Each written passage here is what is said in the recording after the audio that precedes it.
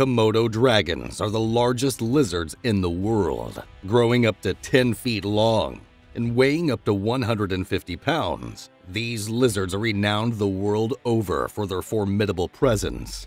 It was once thought that their saliva was so toxic from all the bacteria living in their mouths that victims died from sepsis after a single bite. It has now been discovered that the Komodo dragon releases venom from glands in its mouth. This acts as an anticoagulant and causes excessive blood loss in their victims. They can attack and consume prey much larger than themselves, tearing flesh from a carcass or swallowing the animal whole. They are largely solitary lizards, but come together for mating and sometimes feeding. There is a hierarchy at feeding sites, and scuffles sometimes break out. They use their incredibly muscly and powerful tails to support them on their hind legs as they rise up to wrestle one another or reach elevated food. Komodo dragons are found on the islands within Komodo National Park, Indonesia. These consist of the lesser Sundas and include Rentja, Padar, Flores, and Komodo Island. But could they survive in North America? To answer this question, let's look into some of the things required for these animals to survive and thrive. We can consider the habitat and climate in North America, as well as the prey species available to them, and any threats such as those from predators or human activity. Firstly, habitat and climate. On their native Indonesian islands, Komodo dragons occupy hot, dry places. They prefer open grasslands, savannas, and tropical rainforests. Being cold-blooded, like all reptiles, Komodo dragons rely on the sun's heat for movement, metabolism, and digestion.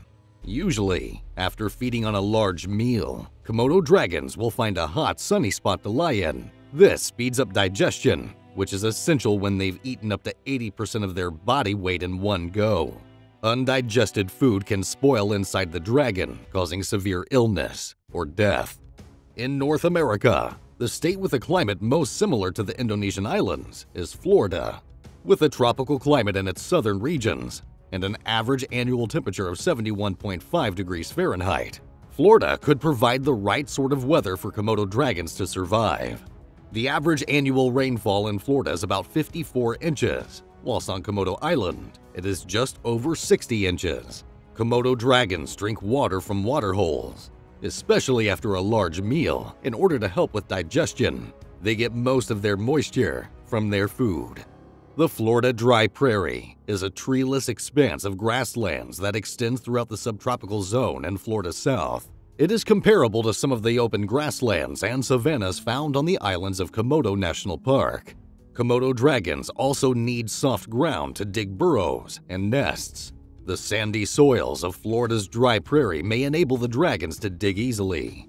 The burrows they dig in the soil are usually between 3 and 10 feet wide. They provide shelter and are used by the lizards to sleep in and conserve body heat. The nests that the female Komodo dragons dig are camouflaged to avoid predation. She sometimes lays her eggs in the nests of some ground-dwelling birds, covering them in soil and foliage to keep them warm and moist. She can lay up to 20 eggs at a time. The young hatch 7 to 8 months later and spend most of their time in trees to avoid predation. Komodo dragons are such expert diggers that they've been known to dig up human bodies from shallow graves. Locals now only bury their dead in clay soils and with a pile of rocks over the grave to prevent the dragons from digging them up. Now, let's consider prey. Komodo dragons are ambush predators. They frequently set up ambush sites that are cleared of vegetation and marked with their droppings. When prey, such as a deer, approaches, the Komodo will suddenly run or launch itself at it. They can reach speeds of up to 12 miles per hour and are capable of leaping up to 15 feet forwards. When hunting, they aim to bite the underside or throat of the animal. Contrary to popular belief, Komodos aim to kill most of their prey instantly, rather than waiting for the venomous saliva to do the work. However, injured prey does sometimes succumb to infection caused by bite wounds.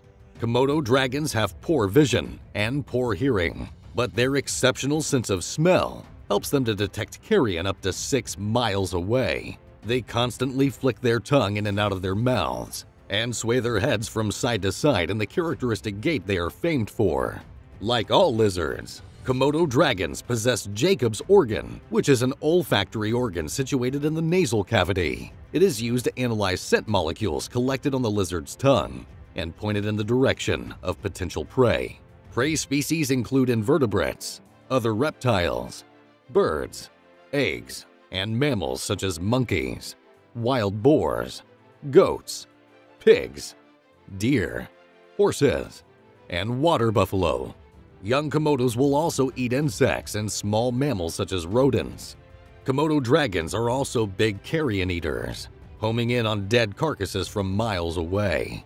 If feeding on large animals, Komodo dragons can survive on just 12 meals a year. In North America, there would be plenty of prey species that are similar to those favored by Komodo dragons in their natural habitats. Deer are abundant across North America. In Indonesia, Sunda sambar deer are the Komodo's favorite prey. They typically weigh between 100 and 250 pounds and stand 30 to 40 inches at the shoulder. This is comparable to America's mule deer. Even America's abundant white-tailed deer could be considered within the Komodo dragon's size range for deer kills. North American deer species that are considerably larger than the dragon's usual include elk, moose, and caribou. However, Komodo dragons do take down huge water buffalo, relying on their venom and deep bite wounds to eventually kill the animal from blood loss and infection. If they occupied similar habitats to these large deer species in North America, then they could certainly be on their menu. Rodents would provide food for Komodo dragons throughout America. Small rodents such as mice, rats, and voles are found in abundance, and larger rodents like marmots, woodchucks, and beavers are also found throughout North America. Wild hogs, like those found in Indonesia, are in all counties of Florida, the state we consider most favorable for its climate and habitat. These animals could all be considered prey for the dragons if they were to inhabit the states. Finally, let's look at threats to Komodo dragons. Komodo dragons are apex predators in their natural habitat. Apart from fights between conspecifics, they are rarely attacked by other animals. Their skin is incredibly tough. It is covered in small bone-like structures called osteoderms, which act like natural chainmail for defense. The biggest threats to Komodo dragons are the destruction of their habitat and climate change. Ongoing human activities destroy Komodo habitats, and they are now considered endangered by the IUCN. Furthermore, as global temperatures and sea levels continue to rise, their habitat is likely to decrease by at least 30% over the next 45 years. Florida, which we believe to be suitable habitat for dragons, is also at risk from rising sea levels, and its wildlife is in danger from invasive species, climate change, loss of habitat, urbanization, and pollution. In conclusion, we believe that Komodo dragons could survive in North America. We have suggested Florida because of the similarities of its climate, habitat, and prey to Komodo National Park in Indonesia, with its grassland prairies, surrounding woodland, and biodiverse Everglades. Florida is also home to the abundant wildlife that Komodo dragons could hunt. But there are other states that deliver more of the same. Hawaii, Louisiana, and Texas are some of the hottest states. The Great Plains running down the center of North America offer open grasslands, and Texas has the highest population of white-tailed deer in North America. Although Komodo dragons don't actively hunt humans, there are reports of attacks on locals which have proven fatal. Having the largest lizard in the world roaming around the United States may be an awesome sight, but it may also be the last thing you see. That's all for today. If you enjoyed this video, don't forget to like, subscribe, and share it with your friends. You can also leave a comment with what you would like to see in the following videos. Thanks for watching. See you next time.